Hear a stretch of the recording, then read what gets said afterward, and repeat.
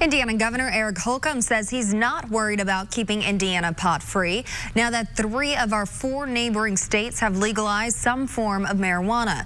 Beginning next year, recreational marijuana will be legal in Illinois. Michigan legalized it for recreational use last year, and Ohio has legalized it for medicinal use.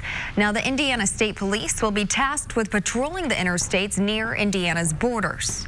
We'll continue to do. We got the best state police force in the country. I may be a little biased when I say that, but by every indicator that we measure, they are just that. And they'll continue to do their job, and they'll do it with distinction, regardless of policy changes that I think prematurely have been made in states surrounding us. Indiana has not taken any serious steps toward legalizing marijuana, either recreationally or medically.